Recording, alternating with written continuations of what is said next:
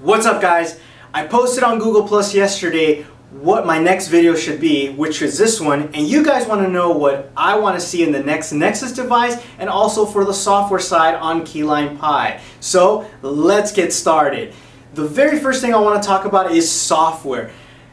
Google, pay attention, cloud backup, #1 on the list. If Keyline Pi doesn't have this, I'm telling you guys, you're going behind. Cloud backup. I don't know if you guys remember when Google had their commercial on their Google Chromebook. There was a guy typing away on his spreadsheet and all of a sudden, bam, they crushed his notebook. And then they give him a brand new one and all of his stuff was restored. Actually, it was there where he had left off.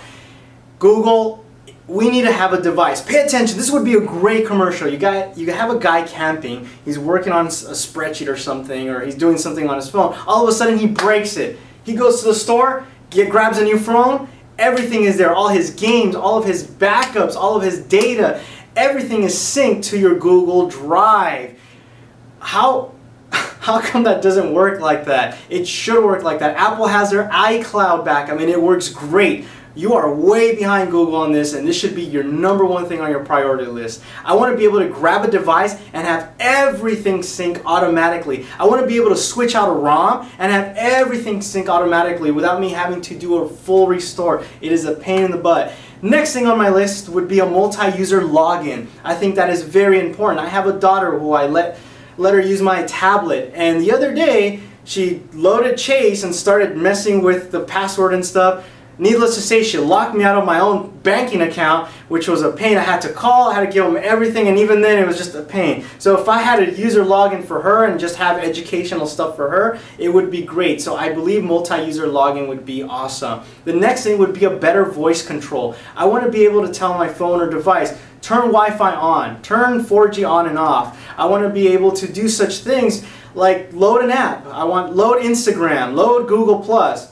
That would be a really good feature to have on your voice feature, and I think more people would start using it more and feel comfortable because it would be something more automated than having to go and do it yourself. The next thing I would like is a more unified widget system. Take a look at Chameleon Launcher. If you guys are not familiar with it, I'm going to post a video right now so you guys can see. Chameleon Launcher takes some of the best applications like YouTube, Google+, Facebook, Twitter, and it allows you to create widgets, but since Chameleon Launcher is behind this whole operation, the widgets look gorgeous and beautiful. I understand that Google is not in the business of Facebook and Google and Twitter, but if they created a widget system where it would be more of the flavor of vanilla, I think that we would have beautiful themes. I think it would be more optimized for battery, because we don't know how. We know that Facebook, their apps are not optimized and are garbage. So if Google took more control of this, we would have less resources taken up by the phone, which means equals better battery life. I also want more device management security. I know there's many apps out there. As a matter of fact, I use several of them, but I want to be able to find my phone. I want to be able to wipe the data if somebody takes it. I want this to be integrated part of the Google or Android ecosystem. It would be something great to see in the next release of Keyline Pi. The next thing I'd like to see is if I connect my phone to my computer, that Chrome OS loads on my computer. That's right, Chrome OS. I think that this would also boost the Chrome OS stock per se, and people would start looking into using more Chrome OS books, whether that's something dead or not. But I think that they've spent a lot of time and money doing this operating system. Why not automatically have it load when you connect your phone or your tablet to your computer? That would be a really nice user experience. The next thing I'd like to see, and this is a minor thing, I would like to have different backgrounds for different home screens. I know that if you saw my video, how to theme your Android phone like a Mega Boss, I'll post that link up here or down below in the description. I've used a technique where you can use, and I'm sure many others have used it, where you can use different wallpapers. Chameleon Launcher does that too. It allows you to have different wallpapers. I think that's something great. It also allows themers out there to do things like that Mega Boss video that I did. It would open up doors for everybody. Not only that, once again, if Google takes control of the ecosystem, Android resources would go down. Less RAM usage, more battery life. If we start using apps and widgets from everybody else, it just starts decreasing battery life and the phone starts to lag. The next thing I'd like to see is profiles. Actually, what you guys should do is just buy out a Tasker. Tasker is an amazing application. For those of you who don't know what Tasker is, take a look at my beginner's guide on Tasker. I've also left that link in the description below, or you can click up here if you're on your computer so you can watch that Tasker series. I did a beginner's guide. Of course, we don't need it to be that complicated, but maybe profiles for the day, night, or like, you know, when you go home or you go to the office, turn Wi-Fi on and off. All this automation would be great. This next one's probably far-fetched and it's probably never going to happen, but a multi-ROM boot. What I mean by that is when you turn your phone on and if you have multiple ROMs loaded, you could, for example, I'm feeling like CyanogenMod today. Boom!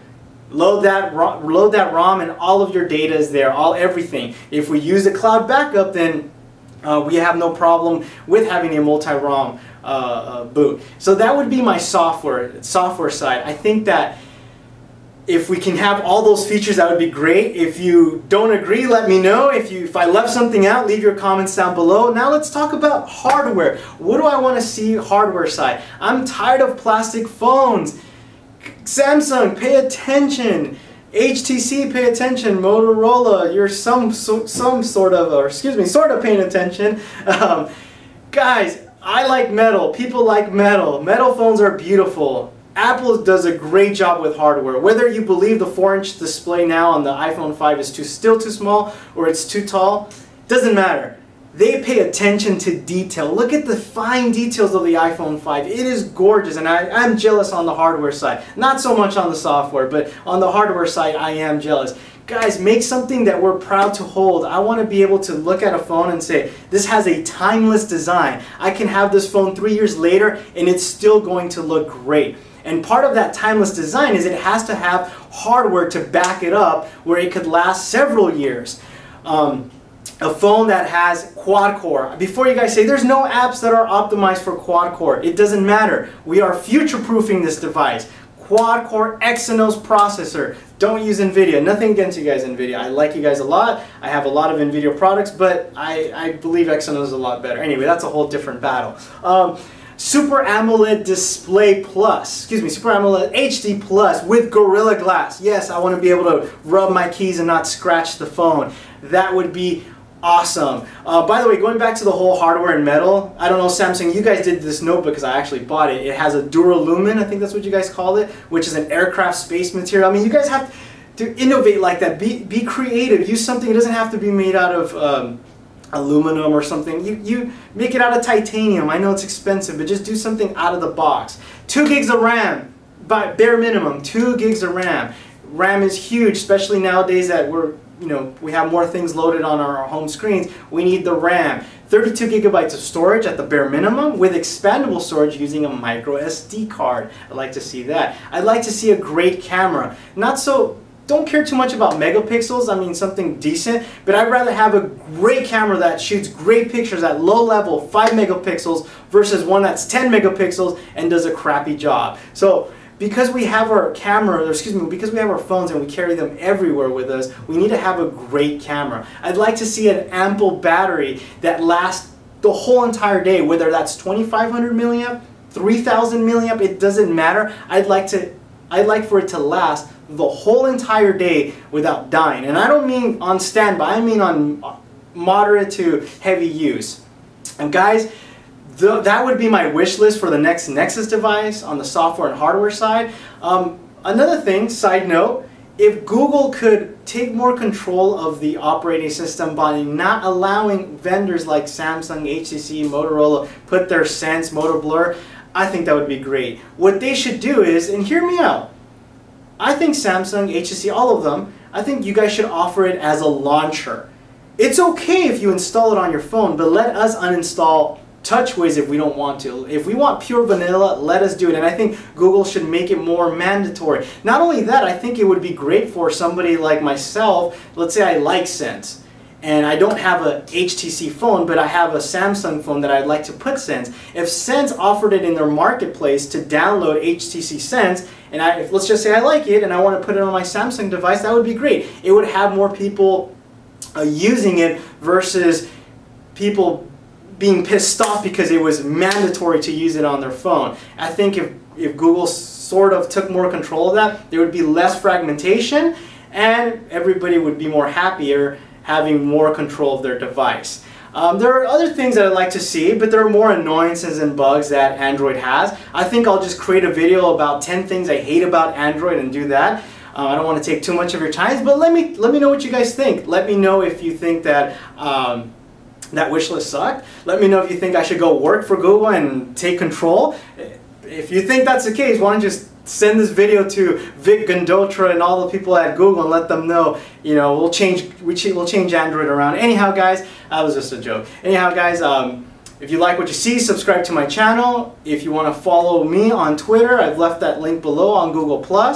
I will continue to make videos for you guys. You guys decide what videos I should do. This is your channel. This is not my channel. Anyhow, thanks again. Leave your comments below. I want to know what you guys think of, maybe I missed something. Maybe there was something awesome that I didn't see. Thanks again. Adios.